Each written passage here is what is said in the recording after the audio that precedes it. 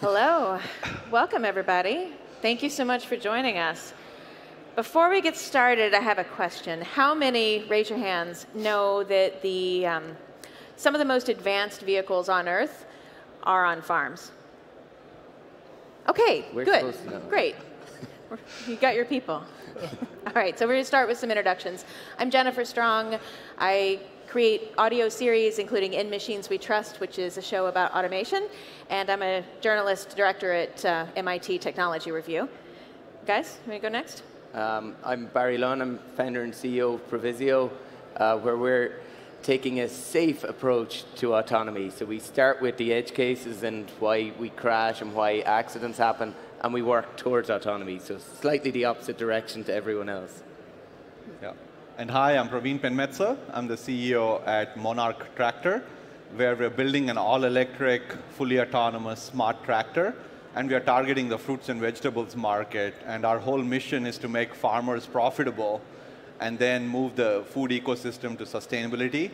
Because unless the farmers are profitable, it's going to be hard for them to change their operations and focus on sustainability. All right.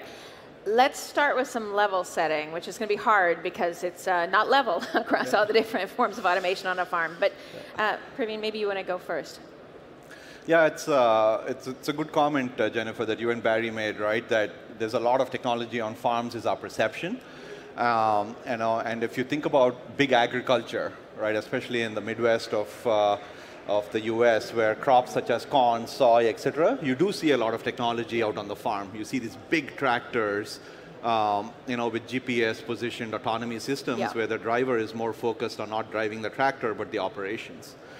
But then amazingly, when you go to the fruits and vegetables farmers, most of whom are smaller, and now we are talking about tens of acres, hundreds of acres, maybe a few thousand acres in certain areas, there's no technology at all.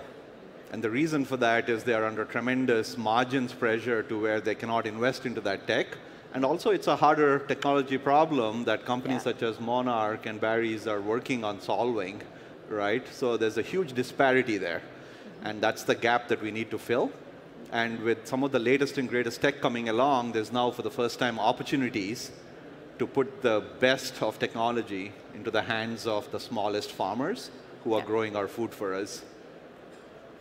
Do you want to add in there? Yeah, no, and I think very similar, I think, in agriculture is what you have in the automotive space as well, and almost the levels of autonomy, we probably shouldn't even address them, because it's when is it level 5, when does it need to be level 5, or when does it need to be, level 0 or have, and I think, but I do think farms are a really good place to try out this type of technology as well, because they have some tough conditions, but they also have some really easy driving, right? Like straight lines, lots of that, and repetitive things like that. But there's a safety issue on farms as well. So I think for me, it's like you can only have level 5 when you can absolutely guarantee that machine will never cause a problem or cause an accident on a farm, right? So that's where I think you start to work with farmers. You start to work with what are the problems that you can solve, and that goes beyond. To me, it goes beyond autonomy, right? Yeah, of course. I mean, that's another question for everybody. How many folks know that, is it the most dangerous work on the earth, or pretty close? Yeah, it's the third most dangerous profession in the world, is actually agriculture and farming. I'm not sure how many of us are conversant with that, right? Yeah. And it's not just because of things like equipment safety, but it's also because of exposure to chemicals. These are all things that are not conducive to put somebody out in the middle of the farm while you're spraying some of these dangerous chemicals. The driving seat on a tractor, especially on some of the smaller farms, is the most dangerous place to be on a farm, because that's where most of these accidents happen. But again, after construction and mining, agriculture is the third most dangerous profession on the planet. Right.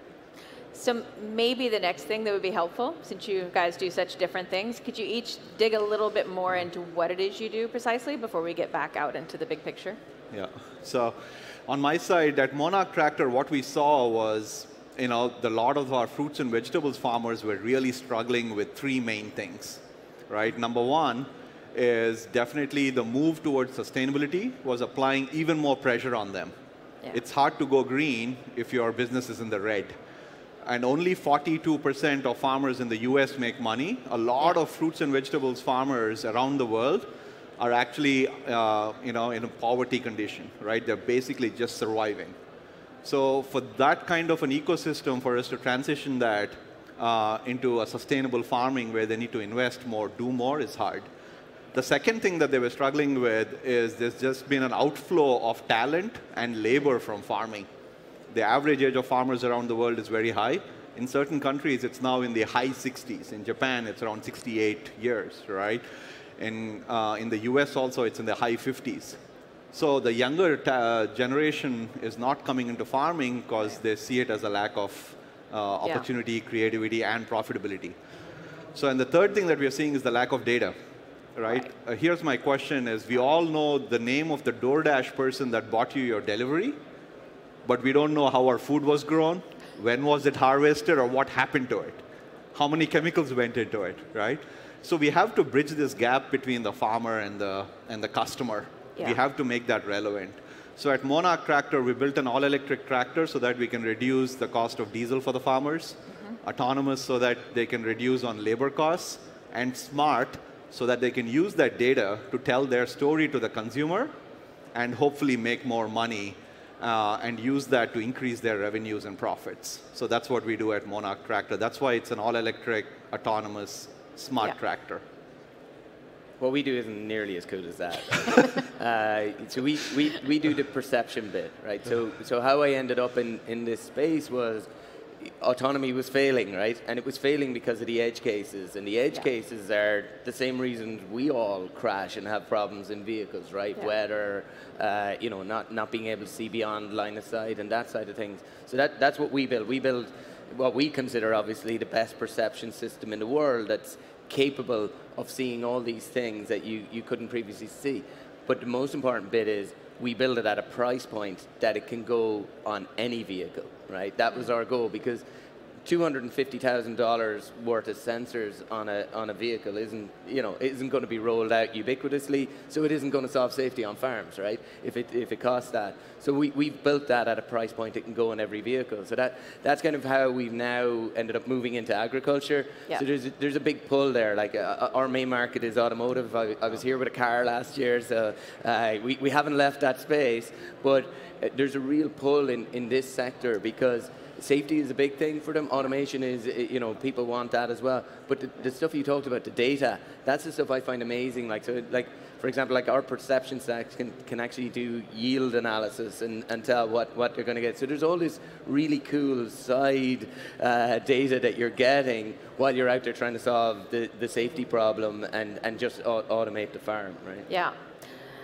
I want to talk about what's hard, and there's a lot of reasons for this to be hard in agriculture, starting with, computers and tech don't love sun, water, heat, mud, and then you think, what percentage of farm labor, I don't have recent data, it's probably 4 years old, but it was like 40-something% of labor on a farm didn't use a smartphone at the same time that farms are bringing in CTOs to try to manage across dozens of apps in many cases that, there's no dashboard for yet because we're still early. I mean, speaking in very general terms, there are some, but you know what I mean? It's more or less you're working off an iPad. But what is hard for you, for each of you? What is your biggest challenge right now? I think on our side, it's definitely, being able to build hardware that is robust enough, what we call ag-robust at Monarch, that can survive the elements of the farm. And you brought up a great point, is it's much harsher than even what you see on the car side in certain cases. The reason for that is cars have suspensions, reasonably good roads, right? And then you're out on a farm, and there's no suspension on a tractor, so the perception stack has to be really good on the hardware side and on the software side. And the second thing there is you have to work in all conditions. Right? Very often, there's things like the tractor itself is spraying things, right? So there's a cloud of spray, and you have to work 24/7 just because of the time constraints of farming. But that is also the important part. And the reason I'm excited to be here and why everybody else should be excited too is there's now solutions like companies like ours are getting us onto the farm. We are solving the hard problems of perception, autonomy, and collecting that data on the farm with our hardware, which now is becoming accessible to the larger group of people to start using, to start creating applications on top. So we will chuck that data up into the cloud, and now you can start to build applications, and we'll see a whole host of companies coming up. But the hardest part is on the ground, and that's not something a satellite or a drone can answer. You have to be on the ground on a tractor. So yeah, and I think for us especially, we set up the company to solve the hard bit, right? So we love the misery. We love getting stuck into that. So for me and the team on a day-to-day basis, that's kind of the hard stuff isn't the hard stuff. The hardest thing, we'll talk tech all day, we'll build tech all day, we love it, like we're really into it. The hard bit is actually achieving the price points that need to be gotten to in this sector, dealing with big companies. The companies are just monstrous, right? I mean, it's so refreshing to talk to Praveen about Monarch, you know, a startup with that attitude. But like the big boys, they're even themselves, they find it hard to unpack their own organization. In fact, I had a meeting with someone yesterday evening, and I was explaining to them how their own company worked, because they were trying to work out how they could get to another part of that. So that, to me, that's the hard bit, right? Getting, because it's so obvious for us, everyone should have this technology, right? So that's the frustration of a founder. You're like, oh, everyone needs it, we're doing it, and we've it at a price point you need, but you've all this red tape to get through, and obviously safety critical devices, they have to, you know, you have to go through that process too. But well, I think it's important to also point out that you know, we talk about agriculture like it's one thing. It's very different when you're talking about commodity crops and versus, you know, specialty crops means like fruits and vegetables, right? And there's a lot of technology available for these very large commodity crops, and in part, you think about it, it is easier to teach a machine to know the difference between soy plant, not a soy plant, right? But how do you deal with fruits and vegetables which don't grow in a uniform way around the plant or tree, and all these things are different heights? We used to make the joke that we're getting closer to figuring out making jet fuel from ice on the moon than we are how to pick an apple, you know, with a robot. So I'm wondering, for you, like, what do you see in this space as next? And that's definitely the framing of the problem, Jennifer, that you have done, right? Is all of us care about our fruits and vegetables more. It's also the tougher problem that companies like ours are trying to solve, and we need more people to join that movement. And what we are seeing there is huge opportunity. The reason for that is our fruits and vegetables markets, right, have like 5 to 8 times the number of people are needed for operations compared to your commodity crops. Also, from a data quality standpoint and digital application standpoint, the great thing is consumers care about where your apples, your blueberries, and your strawberries come from. We don't care that much about where our, you know, corn fuel comes from that goes into fueling your car or feeding our dairy, right? So there's a huge digital opportunity here on the data side, just because of the inefficiencies in our food production, especially on fruits and vegetables. But that's also a challenging bit because farmers these days are pretty compressed on the margin side. Barry made a great point. You have to bring the cost of those products down.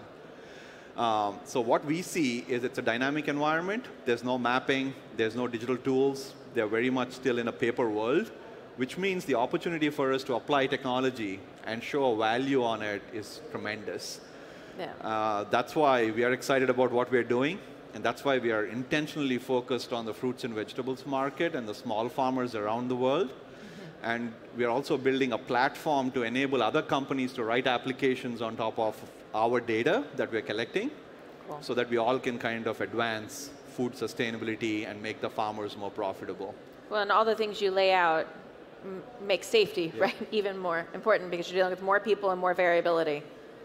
Absolutely, and different challenges. Like I don't have that privilege of being able to say we're going to focus on the fruit and veg, because it's determined by the OEMs we sell to. It's great being an OEM. I should have thought of that. I should have gone your way. But so for example, you know, you can go out and build a perception system and say this is great, and then we're out harvesting last week and the crop is 5 meters high, right?